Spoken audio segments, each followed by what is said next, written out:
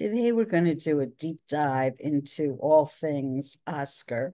First, let me start by telling you about the statue itself. And I'm reading from an article online from historyfacts.com.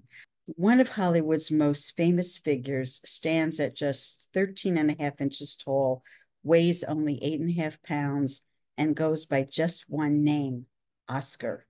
The famous golden statuette is awarded annually by the Academy of Motion Picture Arts and Sciences and is one of the highest honors in the film industry.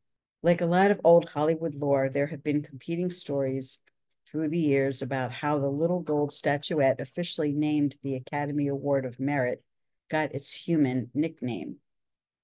Here are some prevailing theories on how this prize statuette came to be known as Oscar. The first Academy Awards ceremony took place in May 1929 in the Blossom Room of the Hollywood Roosevelt Hotel and introduced the gold-plated solid bronze statuette that has been an iconic Hollywood image ever since. Motion picture art director Cedric Gibbons designed it, and sculptor George Stanley brought to life the knight holding a crusader's sword standing on a reel of film. The film reel's 5 spokes represent the original 5 branches of the Academy of Motion Picture Arts and Sciences: actors, directors, producers, technicians, and writers. Although the Academy Awards and its traditional statuette have been around since 1929, the Oscar name wasn't officially adopted by the Academy until 1939. The exact origin of the nickname, however, is fairly murky. One widely circulated legend attributes the moniker to the Academy's first librarian and eventual executive director, Margaret Herrick. According to the story, in 1931, Herrick saw one of the statuettes on an executive's desk and said it reminded her of her uncle Oscar. A newspaper reporter who happened to be nearby overheard her, and the nickname stuck. There are some inconsistencies in the story, however. Herrick later claimed the name Oscar came from an inside joke with her husband. Another popular, though unlikely, theory is that the actress Bette Davis said in a 1936 Academy Awards acceptance speech that the statuette's backside resembled that of her then-husband, Harmon Oscar Nelson. And yet another oft-repeated legend is that Hollywood gossip columnist Sidney Skolsky coined the term when he used it in a 1934 story about Katharine Hepburn's first Academy Award for Best Actress. According to Bruce Davis, who spent 20 years as the Academy's executive director, the Oscar nickname began to make its way through the Hollywood community sometime between 1930 and 1933, predating Bette Davis and Sidney Skolsky's use of the term. Davis suggests someone else entirely deserves credit for inventing the Oscar alias, a woman named Eleanor Lilleberg. Lilleberg was an Academy secretary and office assistant during the award's early days, and part of her duties included managing the statuettes before the ceremony. Stories have occasionally surfaced that she jokingly called the award Oscar, which Davis claims is the true origin of the name. While researching his book, The Academy and the Award, he came across an autobiography by Lilleberg's brother, California artist Einar Lilleberg, at the tiny Lilleberg Museum in Green Valley, California. Einar's text claimed that his sister referred to the awards as Oscar in honor of a Norwegian Army veteran she knew in their hometown of Chicago. Einar described the veteran as, like the famous statuette, always standing straight and tall. Since 1939, the AMPAS has accepted and used the Oscars name as the official shorthand for its annual ceremony. As you can tell from my use of the clapboard, movies are in my DNA, and it should come as no surprise that fashion is a passion of mine as well. That's why last month, I took myself over to the National Arts Club to hear Esther Zuckerman, the author of Beyond the Best Dressed, The Cultural History of the Most Glamorous, Radical, and Scandalous Oscar Fashion. Her book, which is illustrated by Montana Forbes, is an exploration of the best of lists and a discovery of the fascinating stories behind some of our favorite fashion moments. She romped through a handful of influential outfits in Oscar history, from show-stopping to elegant to decidedly kooky. The Academy Awards telecast is decidedly my favorite TV night of the year because it's devoted entirely to glamour. I'm going to walk you through a handful of gowns from the past that Esther shared with us, starting with the gown that Jennifer Lopez wore, which evidently launched Google Images. Legend has it, I think it's not legend, I think it is kind of fact, that the dress that Jennifer Lopez wore on the red carpet, not to the Oscars, I'm sorry, led Google to create one of its most popular features, Google Images.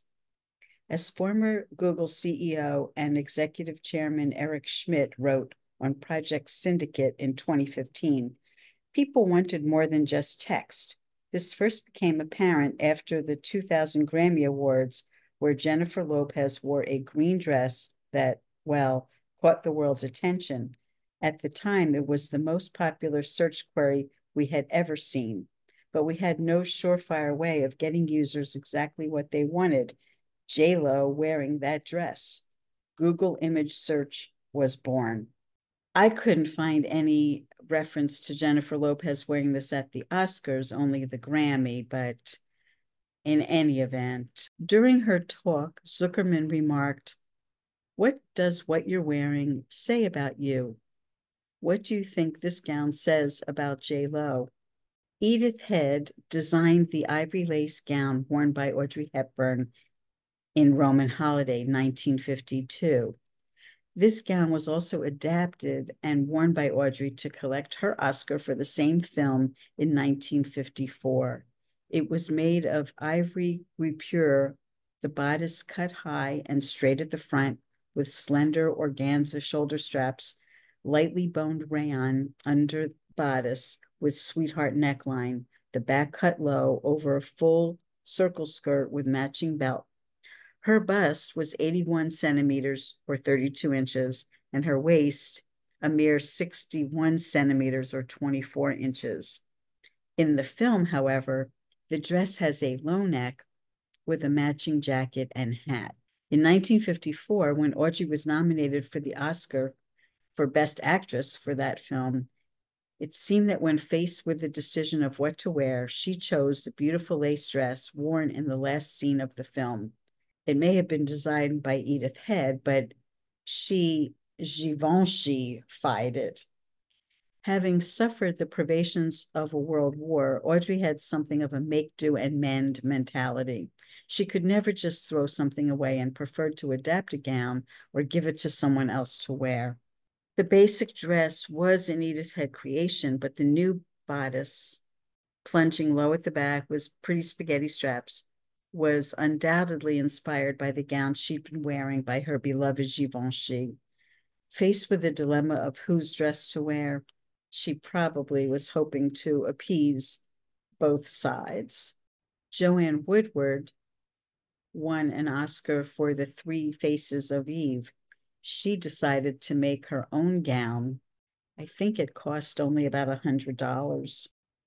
Zuckerman did a whole bit on how in 2000, South Park did an episode mocking Gwyneth Paltrow for her pretty pink dress. Everyone who was alive the year that Bjork went to the Oscars to sing her nominated song will remember this swan dress. Zuckerman thinks that she was poking fun at the whole idea of this dress-up thing because she even brought eggs to lay on the red carpet. Michelle Williams won an Oscar for Brokeback Mountain in 2006, Best Supporting Actress. This gown was designed by Vera Wang. Williams was giving a nod to the silver screen stars of the past by way of her soft finger waves that were given a modern update by cascading into face-framing curls secured in a low, loose side chignon. Her luminous makeup followed the same retro-inspired aesthetic, a classic rouge lip and thick, fluttery lashes. but the look felt undeniably fresh against the buttercup shade of her chiffon gown. Pink seemed to have a prevailing arc at this year's Oscars, perhaps motivated by the box office smash Barbie. Here's a few examples of people wearing pink, most notably Ryan Gosling, who in this image is surrounded by a group of male dancers reminiscent of Marilyn Monroe, also in shocking pink, surrounded by a group of male dancers in very similar tuxedos with these cross-chest sashes, as if they're ambassadors or princes from her film Gentlemen Prefer Blondes. I just wanted to point out in the background is George Chakiris, who later starred in West Side Story. Speaking of West Side Story, one of the most famous actresses from the film is the indomitable Rita Moreno. Now, Rita Moreno got a lot of attention by Esther Zuckerman because this woman was able to don the same gown that she wore in the 60s to accept her Oscar for West Side Story, as she wore to the Oscars when West Side Story was remade by Steven Spielberg. So here's a picture of that beautiful gown, slightly different, but the skirt is unmistakable. Here she is at this year's Oscars. This was her tribute to her co-star who recently passed away, Chita Rivera. Doesn't she look fabulous still? She's currently age 92. Could you believe it? Here she is with Rock Hudson giving her the award back in the 60s. What a great, great story and great career she's had.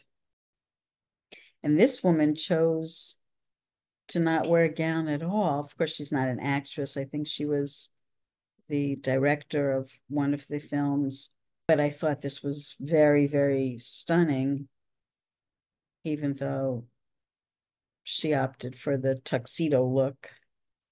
Here's a couple of other gowns from this year's Oscars that I thought were particularly pretty.